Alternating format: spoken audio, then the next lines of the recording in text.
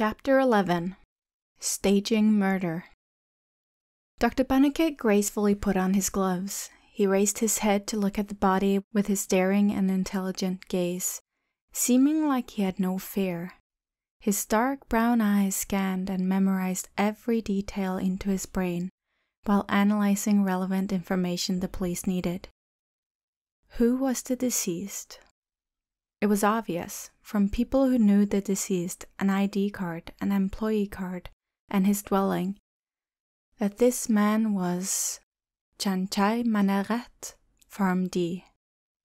He was the one who couldn't have been contacted since yesterday and was the one whom Inspector Vassan suspected of attacking him in his home. Where did he die? Bunnicutt looked for any traces of the body's relocation since there were no visible stains of blood or any secretions. Plus, the body posture appeared that his arms and legs were stretched vertically by the gravity, which could be assumed that he died on the spot, or he had been hanged before his corpse went into rigor mortis. When did he die? Bunnicutt nodded at Anon, signaling the man to help him with the corpse while he moved the biggest joint in the human body, the hip joint. It had already gone stiff. The pathologist kneeled, pressing his hands on the corpse's instep skin, which appeared crimson red from the blood falls due to gravity. This man had been dead for 6 to 8 hours, which was about 4 a.m. to 6 a.m. that morning. What was the cause of death? By the looks of it, Mr. Chanchai died by hanging. The next thing Bunnicutt needed to figure out was that he died before or after he was hanged. If he had died before he was dangling like that, it would be a totally different case. However, this question could be answered after they performed an autopsy to find any traces of physical injuries or poisoning at the forensic department. A manner of death. Bunnicutt took a deep breath when he reached the step. He dragged a chair, the one that wasn't lying on the floor, and stepped on it to take a better look at a knot and ligature marks on Chanchai's neck. What he saw almost made him stop breathing. This wasn't the first time he found a case like this. Bunnicutt could see ligature marks made by another material under the rope that was used to hang him. This strangulation left a clear, visible mark, the one that could depict its violence. Even clearer than the previous case he had experienced.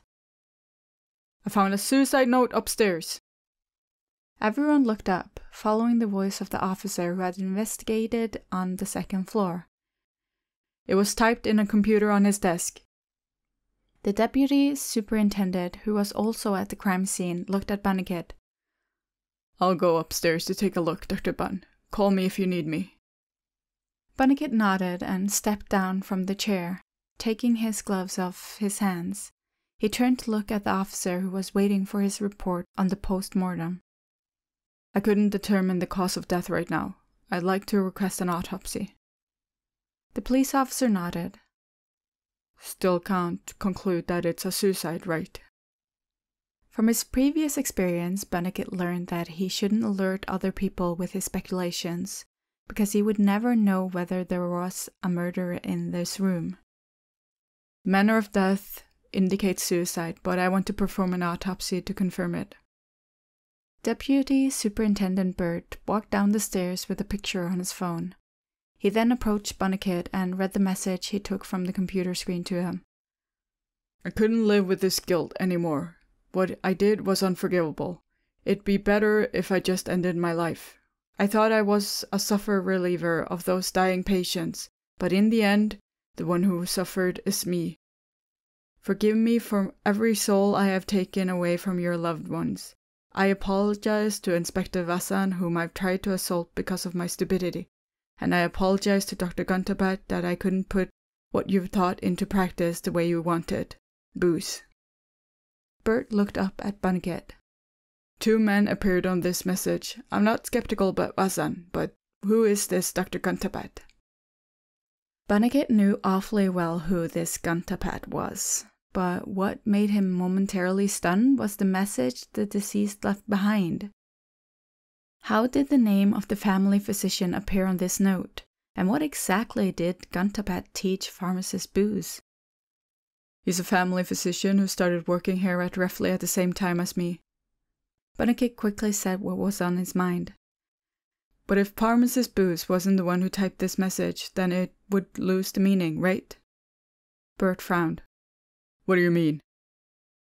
Banakit tried to suppress what he wanted to say the most. He only meant that pharmacist Booze might not be alive to write that suicide note on his own, so the person who typed the message could make up any false information or frame anybody.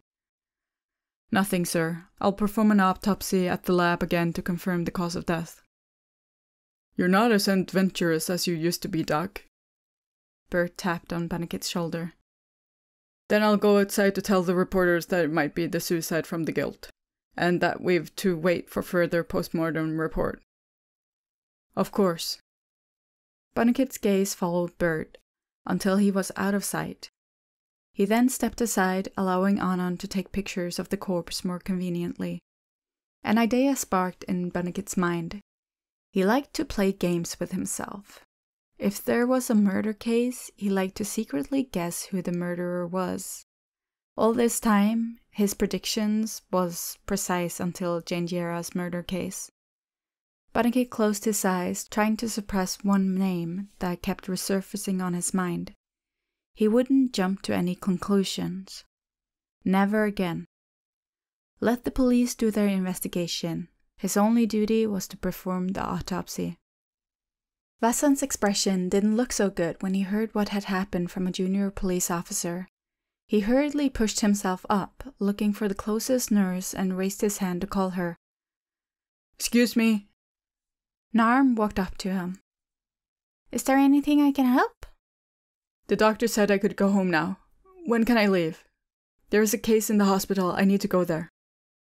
You can change your clothes and wait for the final hospital discharge. Right now, we're almost done with your hospital discharge and your appointment receipt. Then, please take the appointment receipt for me. I need to hurry. Vasan told the police officers in uniforms before asking them to lower the bed rail so he could get out of it.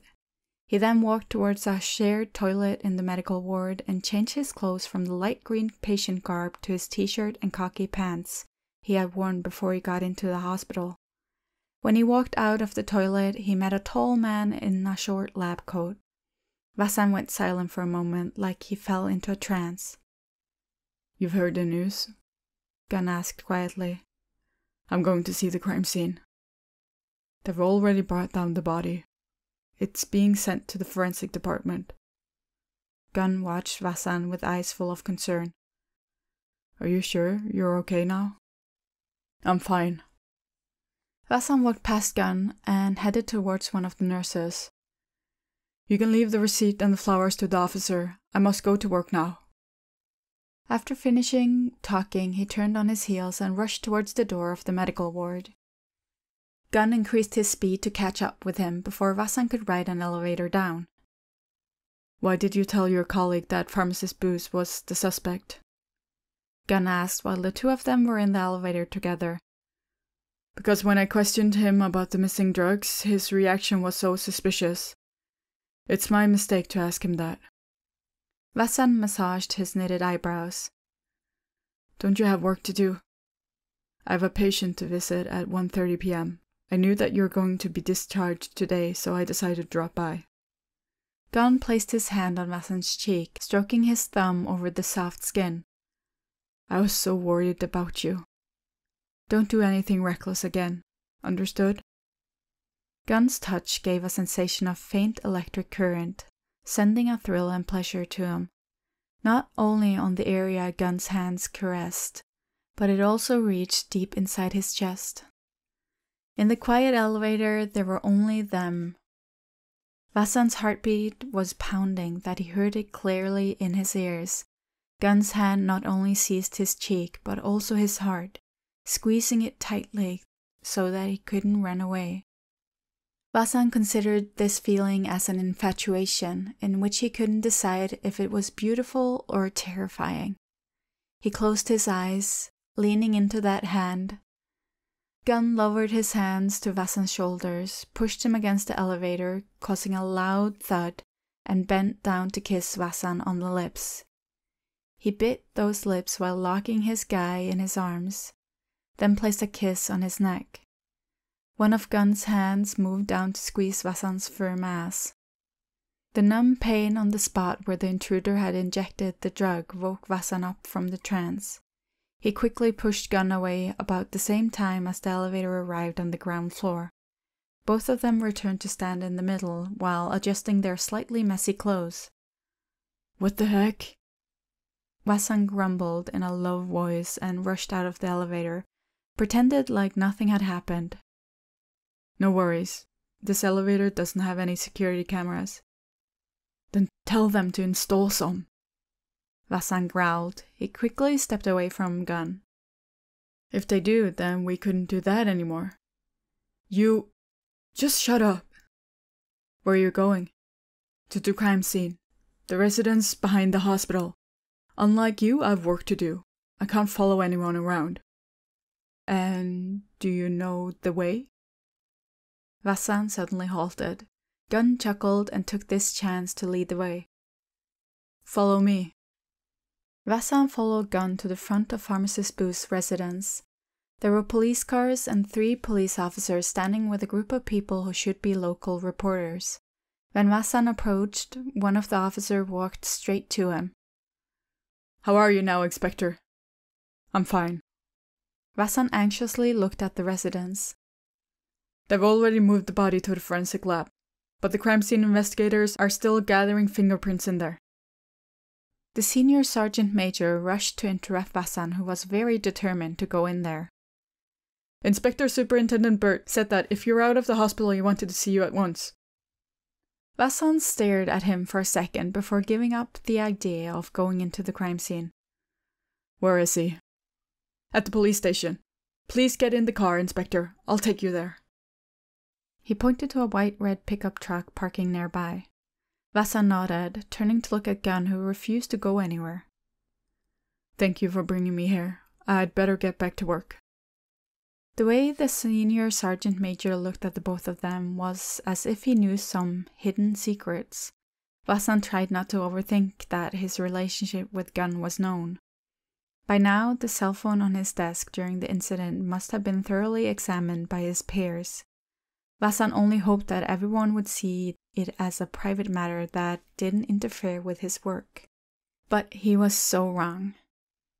A case file of a terminal cancer patient who was injected with antidepressant and resulted in his death was placed on a desk between Police General Tian Chai, the superintendent of this police station, and Vassan, who was standing with his hands behind his back. Vassan looked at the file with his blank eyes. He knew what would happen even if the superintendent didn't say a word. "Dr. Gantabad's name appeared on the pharmacist's suicide note. Please summon him for interrogation today." Vassan closed his eyes, trying to contain emotions that rolled inside him. "Then I'll issue a subpoena." "You know that you should do something else other than issuing the subpoena, Inspector Vassan." Chanchai leaned into his chair, glaring at Vassan with his intense gaze. Vassan clenched his fists and pressed his lips together. He wanted to resist, but in the end, he dejectedly surrendered. "I will recuse myself from the case, sir." Seeing this, the middle-aged superintendent nodded. "Deputy Superintendent Burt will take over the case. We need your cooperation. If you know something else about this person, tell Deputy Superintendent Burt everything. But if you cover up for him, you and your partner might be charged with conspiracy." Vassan took a deep breath to ease the feeling of having a leather boot kicked in his chest. A remark full of disdain, a feeling of disgust, and full of discrimination were obvious in his voice and facial expression. Police General Chanchai got out of his chair, walking firmly out of the room, leaving Vassan standing alone with his hands behind his back in that silent room. "I've given lectures on the principle of palliative care for everyone in this hospital." Dr. Guntabat told the officer in front of him firmly. Not just once, but at least 5 times in this hospital that I've given such lectures on a good death. Not to mention countless invitations to be a guest speaker outside the hospital. If someone wanted to appropriate my name, I wouldn't be surprised. You mean that you aren't complicit in the pharmacist abuse on your concept? I'm totally not complicit in his activity, and what I've been lecturing isn't even my idea. It's a universal principle that specialists like me used widely around the world. I've been mentioned in several international textbooks. I just studied those texts and cited documents from various sources for my lecture, that's all. It wasn't my own idea. Guntabat clasped his hands on the desk, looking at his surroundings with a frightened expression. I'm shocked my name appeared on that note. I insist that pharmacist Booth and I really know each other. We visit the patients together from time to time, but we barely talked. Deputy Superintendent Burt stared at Guntabat's handsome face. He tried to catch any dodgy sign, but after their conversation, he hadn't found anything suspicious. Has pharmacist Booth ever attended your lecture? Yes, he has. He's attended my lecture and he's one of the pharmacists who coordinate with visiting teams. What do you think pharmacist Booth meant in the suicide note, saying that he couldn't put what you have taught into practice the way you wanted? I guess that... Gunn answered patiently. He might have performed euthanasia. Burt raised his eyebrows. You mean a practice that a doctor kills a patient? It literally means a good death, but in this textbook, it means the practice that the patients choose to end their lives with the assistance of people with medical knowledge. I've given lectures about this matter a couple of times, using general knowledge combined with religious and law analysis from around the world. Everything I've said was a fact. Guntabat seemed thoughtful. He might have tried to abuse that I lectured and failed. Those patients might not have good deaths in accordance with the theory that I've taught, so he might want to say sorry to me. Have you ever provided an example in what the pharmacist has done? Guntabat smiled lightly, showing his sincerity. Absolutely not. What have you been doing from 4 a.m. to 6 a.m. this morning? I was sleeping in my house. Guntabat leaned into his chair with an awkward face. I bought a house in a housing estate. If you wanted to check the period I went in and out of my house, security cameras in front of my housing estate should have recorded everything. Last night, after I got Inspector Vassan admitted into the hospital ward at 1 a.m., I arrived home half an hour later and came out to work at 7 a.m. Burt had to release Guntabat because he didn't have enough proof to recommend a charge on the man. After a long period of investigation, Guntabat didn't reveal any unusual reaction. For his lack of circumstantial evidence, Burt would send his men to retrieve the recorded footage from the security cameras in front of Guntabat's housing estate. Aside from that, Burt just received information from a brief autopsy result when he called upon the forensic pathologist. It appeared that there were ligature marks on his neck, which had occurred before he was hanged for a cover-up. After combining all these information, Burt came to the conclusion that Booth might not type the suicide note himself, and if Dr. Guntabat was the murderer, he wouldn't be foolish enough to type his name on the note. Lieutenant Kong? Burt looked out the window, to the physician who was walking to the parking lot in front of the police station. He spoke to a man in a long-sleeved, black leather shirt with jeans standing behind him. Get to know the doctor at once, and watch him like a hawk. Keeping an eye on one doctor should be easier than a sting operation. Kong put his hands in his pocket casually. I'll send my minions to follow him. Do not disappoint me. You have eyes like a pineapple. A pineapple only has a few tenths of eyes, but I have more than that. The detective touched his cropped short hair. By the way, is the doctor a gay partner of our inspector? Correct. Kong seemed excited. Interesting. Find only useful information, no private business nonsense, unless you think Vassan conspires with him. In that case, report it to me at once." "Yes, sir." The man, who didn't look like a cop at all, nodded. He put on his black cap before disappearing quietly from the room. Kong was an agile detective who could be on intimate terms with everyone and always knew his way around. He was like an unseen shadow, monitoring and collecting useful information from various sources. So he was known as the pineapple-eyed detective. Bert didn't know who exactly were these Lieutenant Kong's minions, but he wouldn't bother asking. He only wanted sufficient evidence to charge the suspect. That was the only thing that could make him satisfied.